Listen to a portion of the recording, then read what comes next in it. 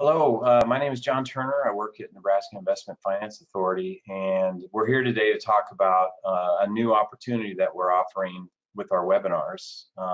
Many of you have heard of our conferences that we have every year. Well, due to the pandemic this year, we've had webinars on different topics. Some of them are topics from our conferences, and some of them are topics where we feature different agencies.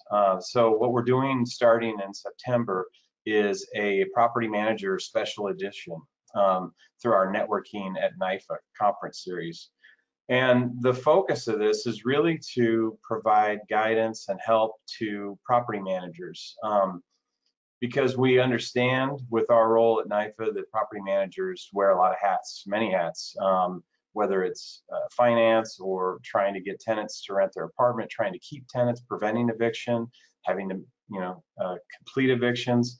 And we thought that let's pull some resources together and different services and try to educate property managers as much as possible to try to help them understand where tenants are coming from, help make their jobs a little easier. And so you're going to see 4 sessions in September and October that are going to feature topics like eviction prevention, how do you deal with tenant behavior, what do you do if you expect domestic violence is happening, and even things such as human trafficking. What are some of the warning signs around that?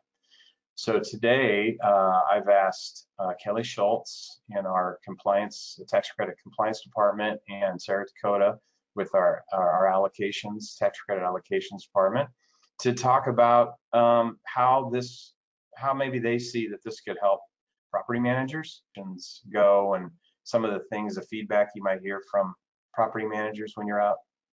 Yeah, absolutely. So basically, there can be several different things that occur during an inspection. Some tenants, get very nervous about people coming into their home because it is their home.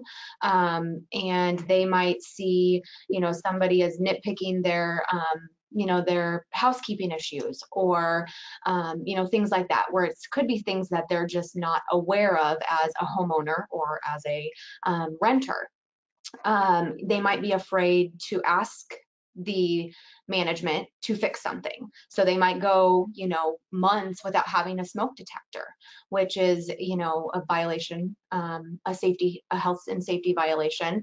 And it could, cause their alarm not to go off in case there's a fire. So there's lots of learning tools that can happen if each tenant is properly told maybe what to expect and what they should do to feel comfortable and know what to ask for and things to get fixed.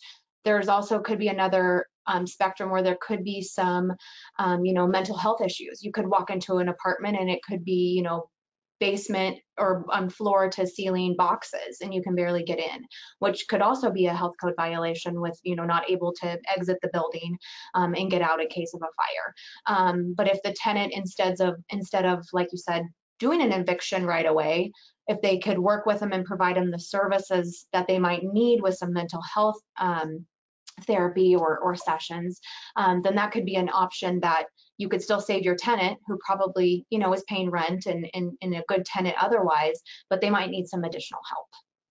Yeah, and that's good. And that's kind of the concept, is that we want to help you understand what resources might be in your community. Some property managers might already be dialed into the local behavioral health provider or some of the really good case managers that come out and do home visits, but hopefully we can kind of educate people on what resources exist. Sarah, you've actually had some background in property management yourself, haven't you? I have. I spent many years on site and then as a regional property manager. So I understand fully the need that, sometimes people can't pay rent, or maybe they've damaged the apartment for whatever reason. Like Kelly said, perhaps there's mental health issues or something like that. But the cost of turning over a unit is so high. So one of the biggest tools I think that as a property manager that I found useful was those contacts. How do you mitigate that chance or that need to evict someone. So, John, you had some great examples of ways that you could reach out to different people in the community to perhaps there's funds that can help you with rent payment issues.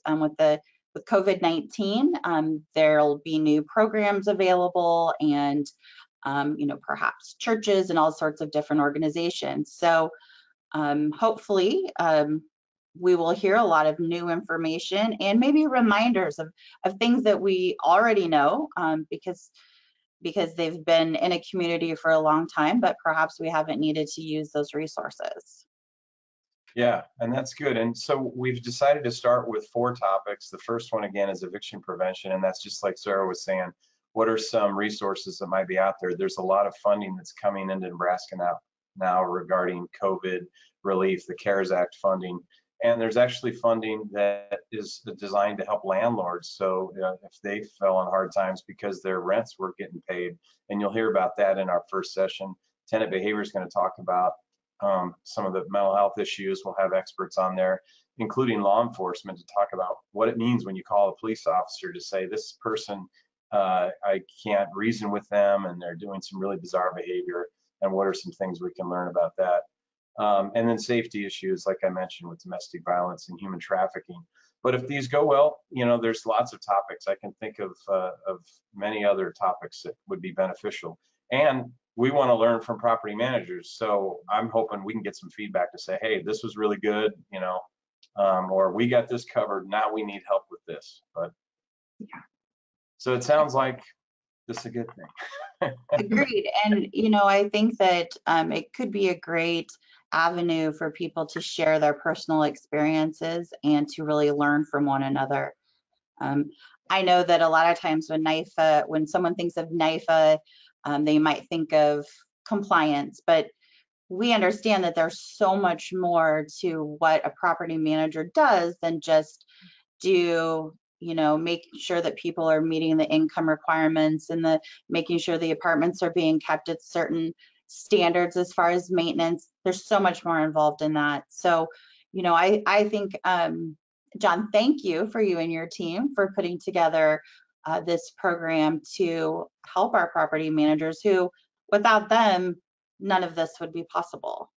Exactly. Yeah, I appreciate that. And I do think right now, the word around the state is we need units. So there's people that are either getting evicted or have already lost their apartments, or there's people that are looking for units to live in. And so we have to figure out a way to help bridge that gap.